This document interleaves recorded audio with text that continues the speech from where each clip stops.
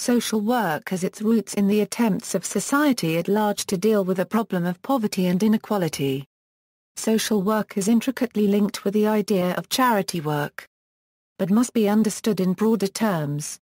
The concept of charity goes back to ancient times, and the practice of providing for the poor has roots in all major world religions, but the modern social work profession and program has its roots in 19th-century philanthropy. Pre-modern antecedents, even before the rise of modern European states, the Church was providing social services. When Constantine I legalized the Christian Church in the 4th century, the newly legitimized Church set up burial societies, poorhouses, homes for the aged, shelter for the homeless, hospitals, and orphanages. These were often funded, at least in part, from grants from the empire. By 580 AD the Church had a system for circulating consumables to the poor. Associated with each parish was a diaconium or office of the deacon. Monasteries also often served as comprehensive social service agencies, acting as hospitals, homes for the aged, orphanages, travelers' aid stations. During the Middle Ages, the Christian Church had vast influence on European society, and charity was considered to be a responsibility and a sign of unregistered trademark as piety. This charity was in the form of direct relief, as opposed to trying to change the root causes of poverty. As there was no effective bureaucracy below city government that was capable of large-scale charitable activities, the clergy carried out this role until the early modern period. Modern development. It was not until the emergence of industrialization and urbanization that the informal helping systems of the church and family began to be replaced by social welfare services. The practice and profession of social work has a relatively modern and scientific origin, and is generally considered to have developed out of 3 strands. The first was individual casework, a strategy pioneered by the charity organization Society in the mid-19th century. The second was social administration, which included various forms of poverty relief. Statewide poverty relief could be said to have its roots in the English Poor Laws of the 17th century, but was first systematized through the efforts of the charity organization Society. The third consisted of social action. Rather than engaging in the resolution of immediate individual requirements, the emphasis was placed on political action working through the community and the group to improve their social conditions and thereby alleviate poverty. This approach was developed originally by the settlement house movement. This was accompanied by a less easily defined movement. The development of institutions to deal with the entire range of social problems. All had their most rapid growth during the 19th century, and laid the foundational basis for modern social work, both in theory and in practice.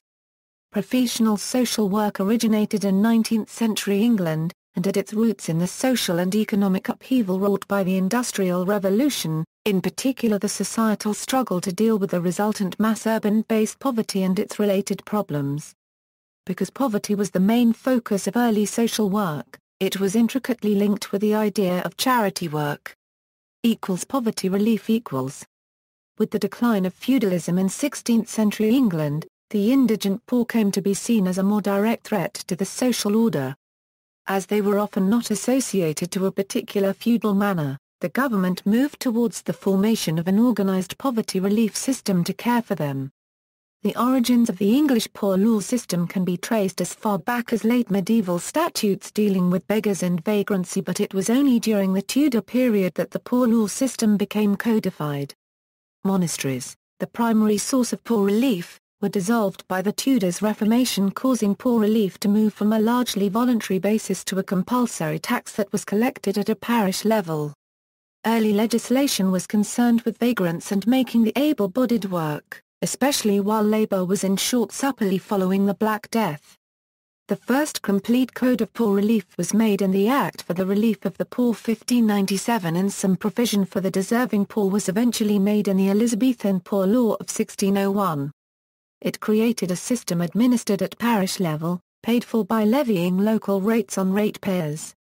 Relief for those too ill or old to work, the so-called impotent poor, was in the form of a payment or items of food or clothing, also known as outdoor relief. Some aged people might be accommodated in parish almshouses, though these were usually private charitable institutions. Meanwhile, able-bodied beggars who had refused work were often placed in houses of correction or even subjected to beatings to mend their attitudes. As populations grew in colonial America, almshouses were built to house vulnerable people with no other support, including people with a long-term illness or older people without families.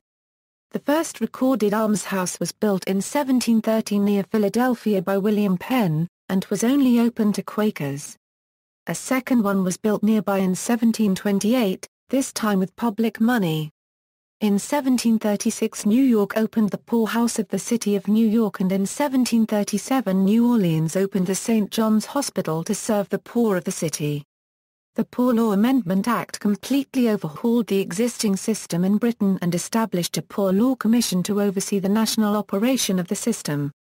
This included the forming together of small parishes into poor law unions and the building of workhouses in each union for the giving of poor relief.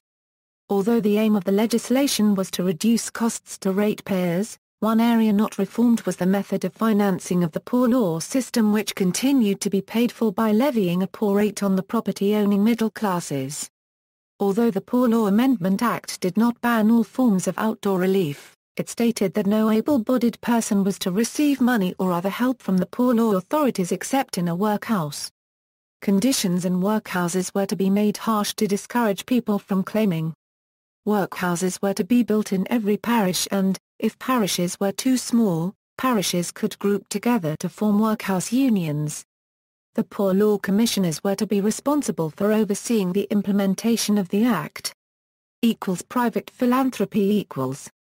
The 19th century saw a great leap forward in technological and scientific achievement. There was also a great migration to urban areas throughout the Western world, which led to many social problems. This galvanized the socially active, prosperous middle and upper classes to search for ways to ameliorate the physical and spiritual conditions of the poor underclasses. This was coupled with a religious revival, and many Protestant mission efforts, attempted to resolve the problems inherent in large cities like poverty, prostitution, disease, and other afflictions. A new philosophy of scientific charity emerged, which stated charity should be secular, rational and empirical as opposed to sectarian, sentimental, and dogmatic.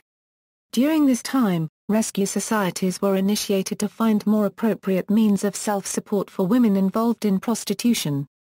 State-built mental asylums were built from the 1840s to assist in taking care of the mentally ill.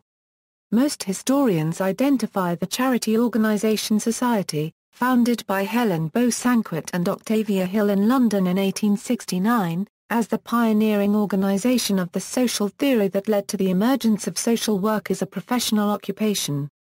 COS had its main focus on individual case work. It supported the concept of self-help and limited government intervention to deal with the effects of poverty. The organization claimed to use scientific principles to root out scourges and target relief where it was most needed. Alzira Hay Hill was prominent from its foundation, acting as honorary secretary of the council until July 1870, and as an active member of the council until 1880. Hill also worked as an almoner to the Society for the Relief of Distress in the east of London. He campaigned about the many flaws in the poor laws and urged for a more scientific classification of paupers. His 1867 pamphlet, On Our Unemployed, was one of the earliest attempts to highlight the problem of systemic unemployment. He suggested a national system of labor registration. In 1871, Hill pioneered a system of labor exchanges in England, establishing the Employment Inquiry Office and Labor Registry. There, Hill advised applicants for assistance, and founded and edited Labor News to improve communication between masters and men seeking work. Octavia Hill is regarded by many as the founder of modern social work. She was a moving force behind the development of social housing, and her early friendship with John Ruskin enabled her to put her theories into practice with the aid of his initial investment. She believed in self-reliance, and made it a key part of her housing system that she and her assistants knew their tenants personally and encouraged them to better themselves. She was opposed to municipal provision of housing, believing it to be bureaucratic and impersonal. Under her guidance, The charity organization Society organized charitable grants and pioneered a home visiting service that formed the basis for modern social work. She also provided housing for the poor. After being improved, her properties were let to those on intermittent and low incomes. At the heart of the Octavia Hill system was the weekly visit to collect rent. From the outset, Hill conceived this as a job for women only. She and her assistants, including Emma Combs, combined the weekly rent collection with checking every detail of the premises and getting to know the tenants personally, acting as early social workers. At first Hill believed, voluntary workers are a necessity. They are better than paid workers, and can be had in sufficient numbers. Later, she found it expedient to maintain a paid workforce. Hill's principles were summed up in an article of 1869, where a man persistently refuses to exert himself, external help is worse than useless. She was an outspoken critic of the principles of outdoor relief, or the Svernhemland system of poor relief as operated by various poor law boards. Because these systems did not encourage recipients to work, she regarded them as a profligate use of public funds. Under her methods, personal responsibility was encouraged. She insisted on dealing with arrears promptly. She appointed reliable caretakers. She took up of references on prospective tenants, and visited them in their homes. She paid careful attention to allocations and the placing of tenants, with regard to size of families and the size and location of the accommodation to be offered. And she made no rules that could not be properly enforced. Social action equals. A stress on social action that developed in the 1880s, was pioneered by the settlement house movement. This movement grew directly out of Octavia Hill's work. Her colleagues Samuel and Henrietta Barnett founded Toynbee Hall, Oxford House in 1884 in Bethnal Green as the first university-sponsored settlement. Another early organisation was Mansfield House Settlement, also in East London. The settlement was named after Arnold Toynbee, an economic historian whose intellectual work laid the foundations of the movement. Toynbee was actively involved in improving the living conditions of the labourer.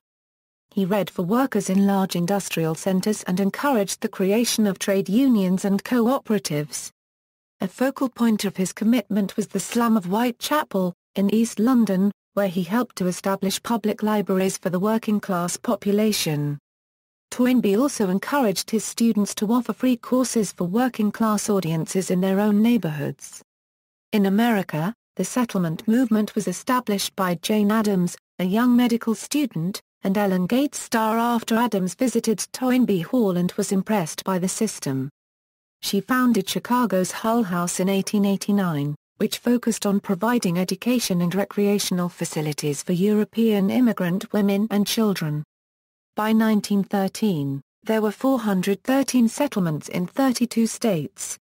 The house was both a community service center and a social research program. Precursors to modern social work arose at Hull House as health professionals began to work with social determinants of poor health, mother of Palan society. The concept of the settlement house movement was to bring upper and middle-class students into lower-class neighborhoods, not only to provide education and social aid, but to actually live and work together with their inhabitants. This soon inspired a worldwide movement of university settlements. The idea was to help members of the future elite understand the problems of wider society. This was especially important at a time when class divisions were much stronger, social mobility was minimal, and the living conditions of the poor were completely unknown to many members of the upper class.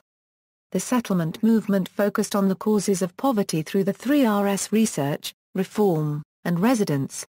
They provided a variety of services including educational, legal, and health services. These programs also advocated changes in social policy. Workers in the settlement movement immersed themselves in the culture of those they were helping. There were basic commonalities in the movement. These institutions were more concerned with societal causes for poverty, especially the changes that came with industrialization, rather than personal causes which their predecessors believed were the main reason for poverty. The settlement movement believed that social reform was best pursued and pushed for by private charities. The movement gave rise to many social policy initiatives and innovative ways of working to improve the conditions of the most excluded members of society. Participating universities settled students in slums to live and work alongside of the poor local people. Settlement houses focused on education, savings, sports, and arts. The Poor Man's Lawyer service came about because a barrister volunteered his time and encouraged his friends to do the same. In general, the settlement movement, and settlement houses in particular, were a foundation for social work practice in this country. One important participant in the scheme was the philanthropist Charles Booth, who published his study Life and Labour of the People in London in 1889 while working at Toynbee Hall.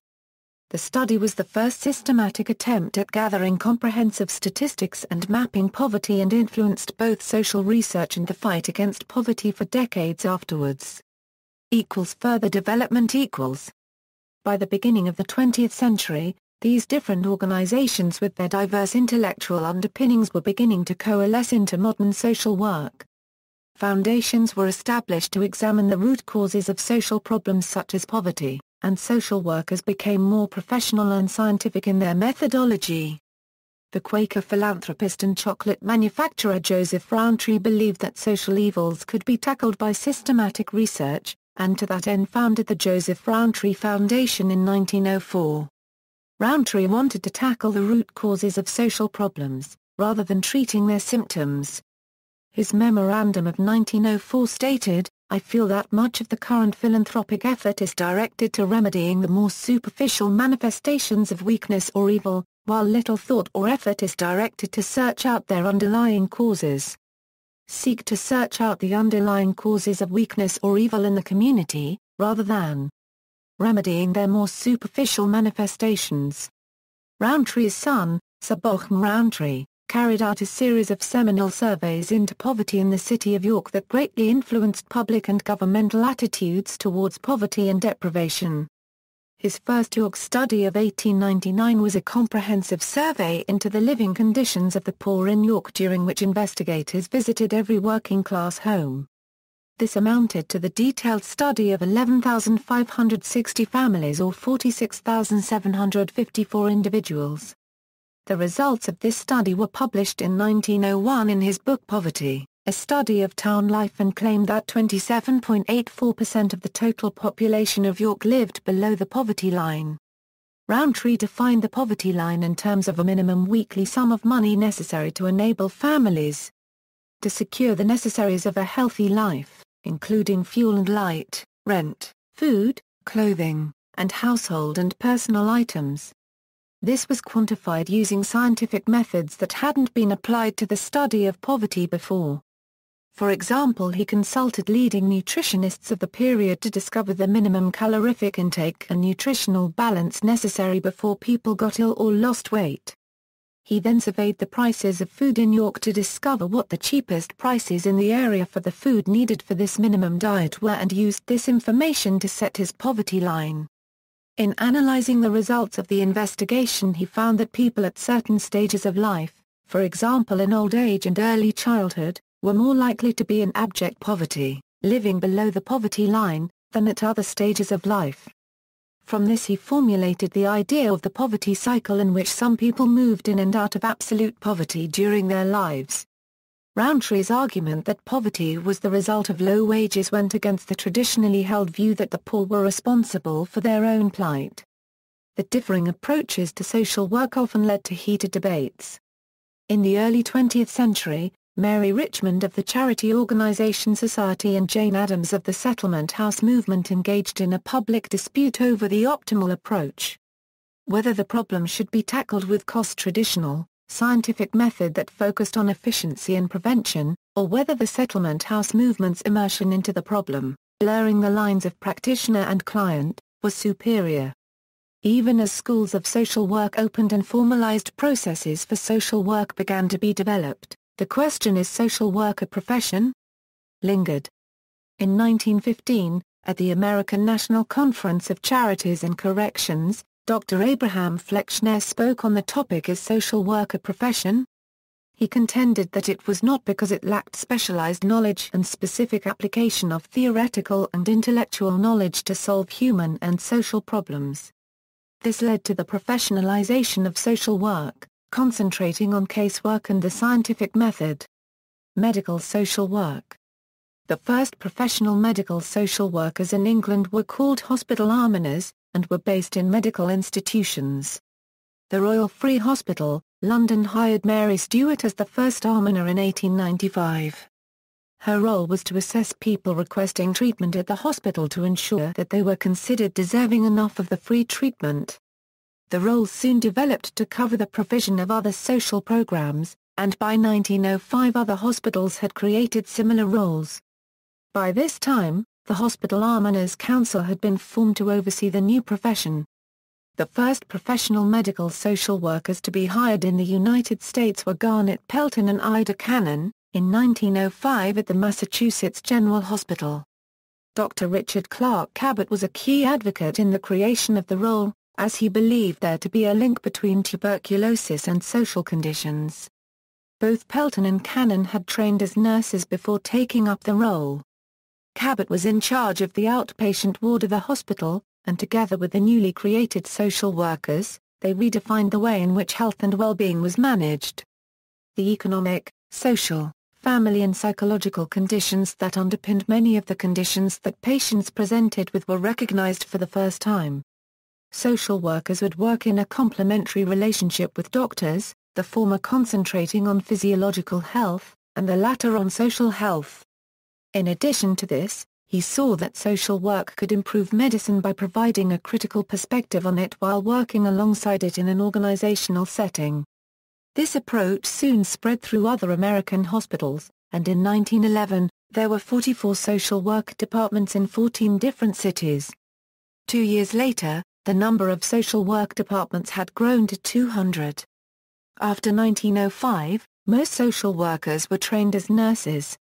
The American Association of Hospital Social Workers was set up in 1918 to increase the links between formal education and hospital practice. In 1929 there were 10 university courses in medical social work. Around this time, psychiatry and psychology began to compete with social work as the complementary discourse to medicine in hospitals. Social work practice adapted to this by aligning itself more closely with psychoanalytic ideas, and became less concerned with living conditions and social health. While this detracted from the social concerns, it added a more scientific basis to dealing with patients, and challenging behaviors were more likely to be seen as a mental dysfunction than poor moral character. The increase of social spending after World War II saw another rise in the number of social workers. State welfare. As the problem of poverty moved up the public agenda, it became increasingly clear that laissez-faire economic policies were not working and that governments had to take proactive measures to reduce poverty, rather than leave the task to privately run organizations. The principles of classical liberalism were being increasingly challenged by downturns in economic growth, a growing perception of the evils of poverty, unemployment and relative deprivation present within modern industrial cities, and the agitation of organized labor. New liberals began to adapt the old language of liberalism to confront these difficult circumstances, which they believed could only be resolved through a broader and more interventionist conception of the state. A liberal convert to greater government intervention was Thomas Hill Green, who believed that the state should foster and protect the social, political and economic environments in which individuals will have the best chance of acting according to their consciences. The state should intervene only where there is a clear, proven and strong tendency of a liberty to enslave the individual. This strand began to coalesce into the social liberalism movement at the turn of the 20th century in Britain. In their view, the poverty, squalor, and ignorance in which many people lived made it impossible for freedom and individuality to flourish. In the early 1900s, the Liberals under H. H. Asquith introduced various reforms, including health insurance, unemployment insurance, and pensions for elderly workers, thereby laying the groundwork for the future British welfare state. William Beveridge, often called the architect of the welfare state, was pivotal in framing the debate about social work in the context of state welfare provision. His 1942 report on social insurance and allied services, known commonly as the Beveridge Report, identified 5 giant evils in society: squalor, ignorance, want, idleness, and disease, and went on to propose widespread reform to the system of social welfare to mitigate these problems. The report proved very popular with a war-weary public, and went on to form the basis to the post-war expansion of the welfare state and the creation of the National Health Service, a free-at-the-point-of-delivery healthcare provider. Today, currently, social work is known for its critical and holistic approach to understanding and intervening in social problems. This has led, for example, to the recognition of poverty as having a social and economic basis rooted in social policies rather than representing a personal moral defect. This trend also points to another historical development in the evolution of social work. Once a profession engages in social control, it is directed at social and personal empowerment. This is not to say that modern social workers do not engage in social control, and many, if not most, social workers likely would agree that there is an ongoing tension between these forces within the profession. For example, see the debate between structural social work and humanistic social work. Links: History of social work timeline. References